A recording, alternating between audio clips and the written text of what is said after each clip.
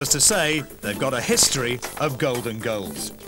Aston Villa failed to capitalise on the European Cup success of the previous year, but they did make it through to the quarter-finals of the FA Cup. With Shaw.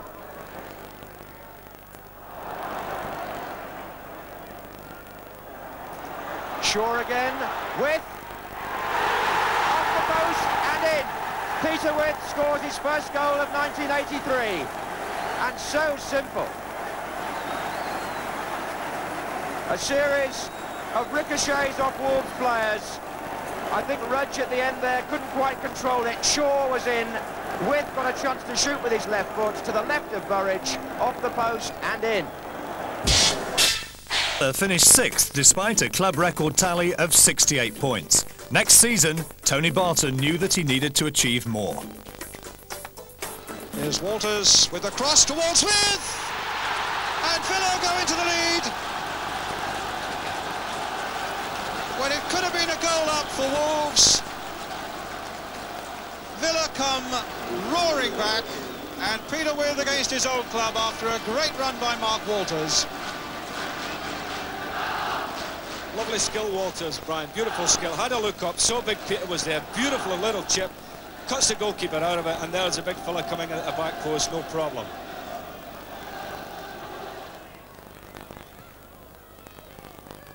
With Mortimer, DC.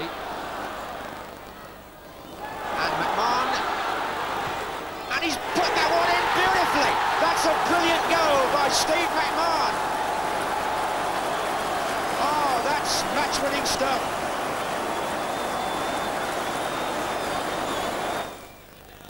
Maybe an opportunity here for Forest. Well, Hart will be disappointed if he drifted the free kick too close to Mervyn Day, who's tried to set Villa forward with a lengthy clearance.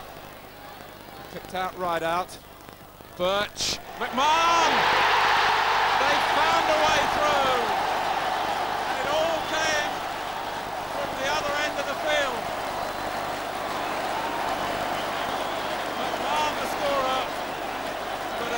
Piece of thinking from Mervyn Day in the Villa goal. From Day's hands, it was on by a ride out, and then Birch got in the cross. McMahon beat Van Breukelen to it at the near post. Tony Barton's best hadn't been good enough. He was sacked after the club finished 10th in the league, had an early exit from the FA Cup and lost a League Cup semi-final against Everton.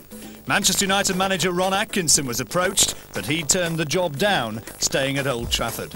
And so, instead of that, it was the Shrewsbury Town manager Graham Turner who came to Villa Park to fill Tony Barton's shoes.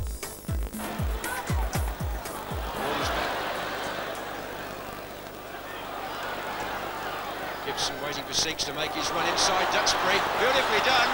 And Seeks. And With! Off the line, was it? Over the line. A goal for Peter With from Didier Seeks. Brilliant run. Aston Villa take the lead, and Seeks makes an early impression on the England stage.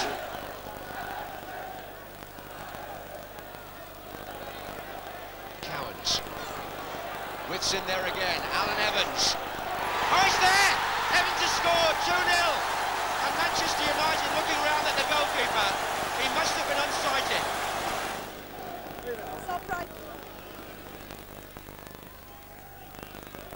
Oh, With right out. Number 3 for Villa. Right out scores. And the problem there was that when the corner came in from Cowans, Hogg seemed to miss it. With knocked it on, and right out had quite a lot of time in a game like this. Against Everton, it was Paul Birch who started this one on the wing, back to Williams, and his deep cross finds the right man, Peter With, so dangerous in the air and into the back of the net. Despite that, though, Villa lost against Everton 2-1.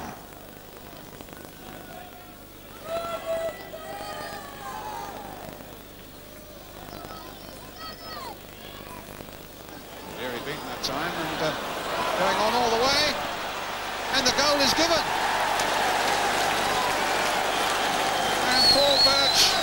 has put Aston Villa into an 9th minute lead. His first goal of the season for Aston Villa, and one that would leave the Arsenal defence looking around and wondered how on earth it happened. As Jennings came out, he lifted it over the head of the Arsenal keeper, and Villa go into the lead.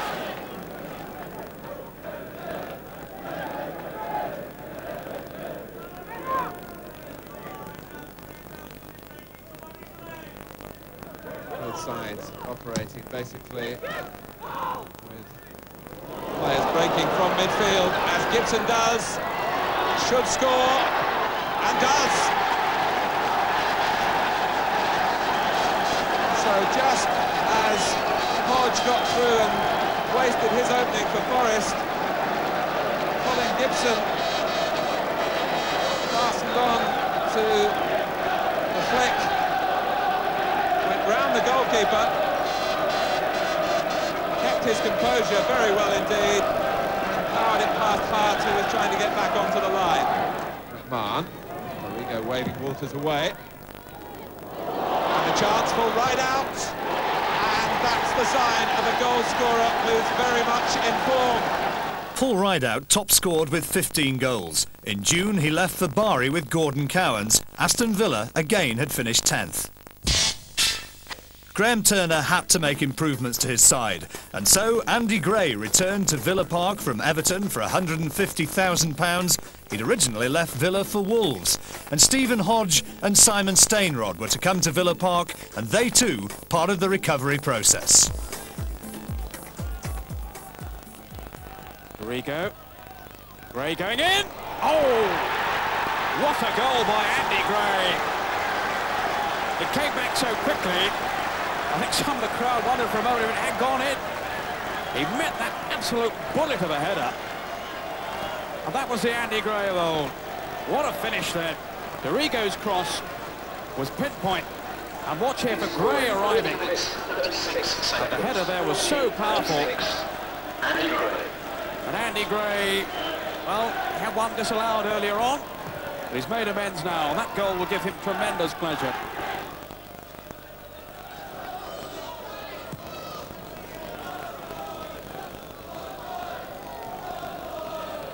Stainrod. Only persevere, and here's Hodge. Walters, it's there, he scored. It's 2-1. Oh, what a finish we're in for now, with just a couple of minutes left. Mark Walters has scored for Aston Villa. The only play set up by Stainrod. Hodge couldn't finish it, but Walters could. Villa finished 16th in Division 1, perhaps not good enough for a big club, and so Graham Turner and Villa parted company. Turner sacked in September after a 6-0 defeat against Nottingham Forest. It was Billy McNeil who was brought in to replace him, apparently paid £70,000 a year. Spink, long free kick aimed towards Andy Gray, who was having a real tussle there with Steve Sims, and now Steve Hunt all the way through! And Villa have equalised!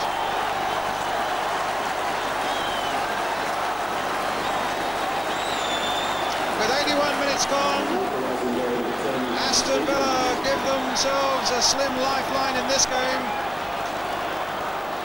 A lovely touch there by Stainrod, and suddenly it's put Steve Hunt through under the body of Coton, and Villa are level at 1-1. That's what the Villa fans have been waiting so long for. Billy McNeil was sacked after only 8 months in charge. The club was 22nd and bottom of Division 1. And so the Watford manager Graham Taylor came in. He was being paid £200,000 a year. The 4th Aston Villa manager in 3 seasons. Quite clearly, Aston Villa didn't belong in the 2nd division. And so it was that Graham Taylor set about masterminding Aston Villa's promotion challenge. It's going to be great to take the free kick. And it's a goal from Martin Keown. Former Arsenal defender on the end of the free kick. And the header loops over Hallward. McAnally wrestling away from Redmond. And Daly with a clear chance, and it slipped away from Nixon.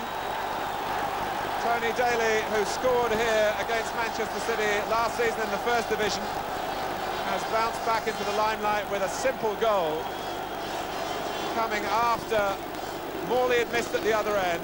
McAnally had got the run of the ball. Gallagher trying to make City think.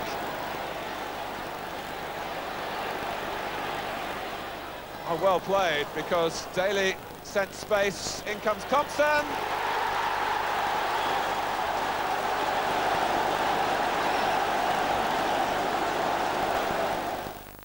In February, David Platt was plucked from Crewe for a mere £200,000. He turned out to be one of Aston Villa's best ever signings, and he started off where he meant to continue. He scored 5 goals in his first 11 games for the club.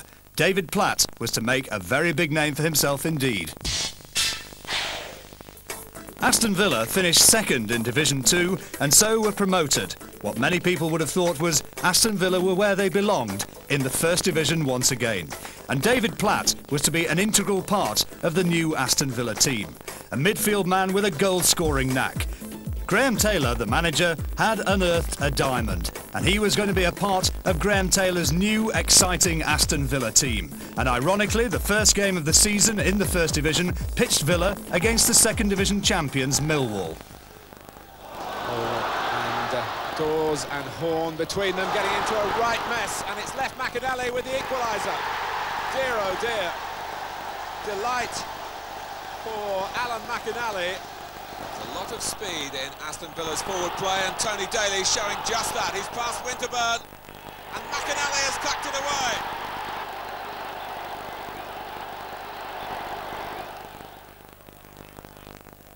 It's a high cross from Daly.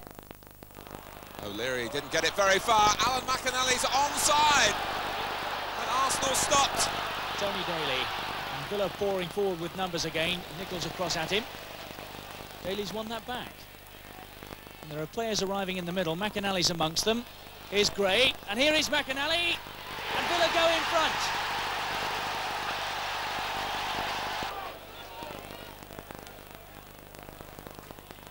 Andy Gray gets there first.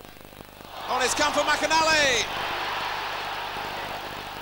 Played his side to feel the force of Alan McAnally's striking power this season. He's already got 5 goals now.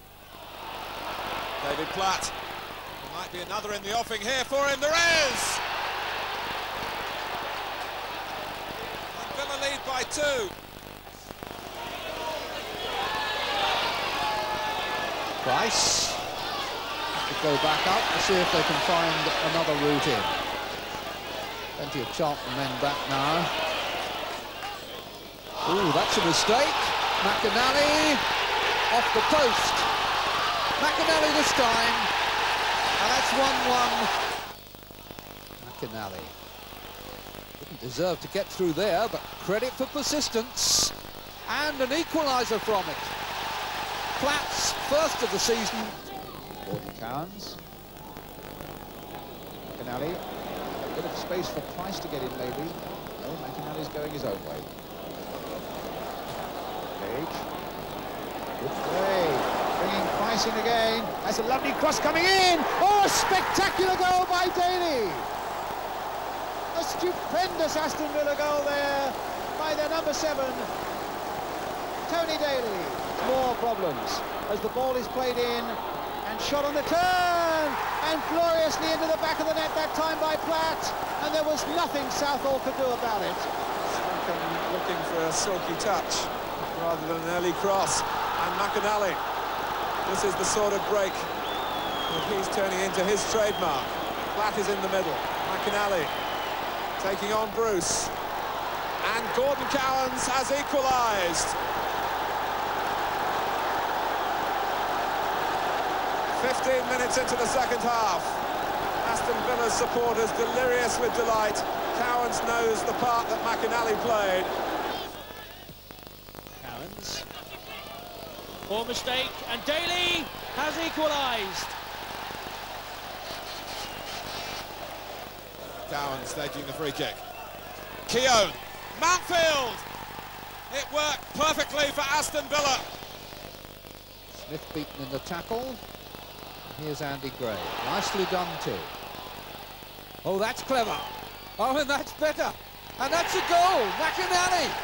His 12th, but what a brilliant bit of work by Andy Gray. Cowans, here's Gray, and Kevin Gage is arriving. Oh, that's a screamer. Kevin Gage, 1-0 Villa.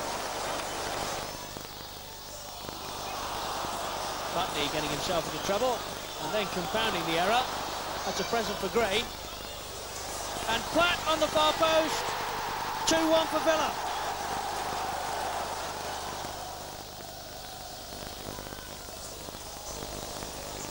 Well, Gage is arriving, left foot this time, and that's 3-1. 2 for Kevin Gage. Andy Gray. Not many options. Oh, he didn't need any. All the way on his own. Andy Gray, only 3 minutes gone. It's certainly hectic. Gray. McInally was already pointing. He knew exactly what he wanted, and Gray delivered. Comes back to him. Ah, McInally, so strong in these positions, and he's made it tell again. His 16th of the season to make it 3-all. Rice with the header out. Cowan's jumping for it. It drops now for Gray, Andy Gray. Cowans, McInally through the centre with Parker. Did he use a hand there? It looked as though he did. But the goal is given. In the FA Cup, Villa beat Crewe 3-2. David Platt gets the first.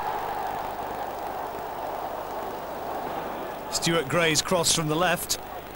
Headed out only as far as Kevin Gage, and that's the Villa second. Great finish.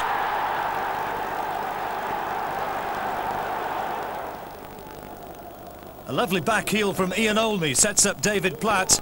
Goalkeeper does well, but there's Alan McInally.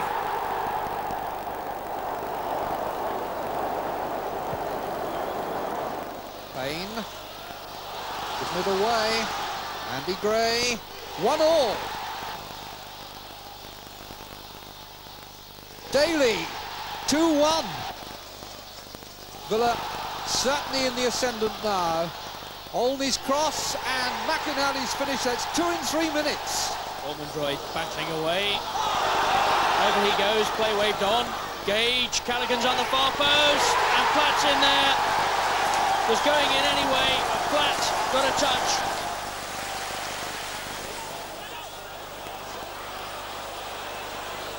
McInally made up some ground then, and Villa have equalised, and Ormondroyd claims it. Struggle for the header. Here's Gage. Platt. Gage again. No offside. Cowans. Charlton were looking to the linesman. Daly, and finding him. That's a good ball. Faced by Breaker. Oh, he's round him too comfortably and scores. That's a marvellous goal by Daly. Callaghan again with far too much space. The substitute only arriving. 2-1 to Villa. Callahan's free kick.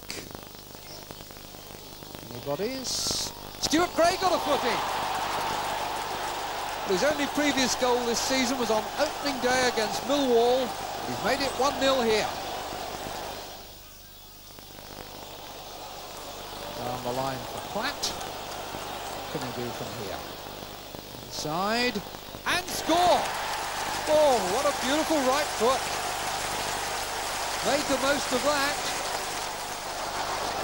Callahan. And all the way through to Olney and into the net. 2-1.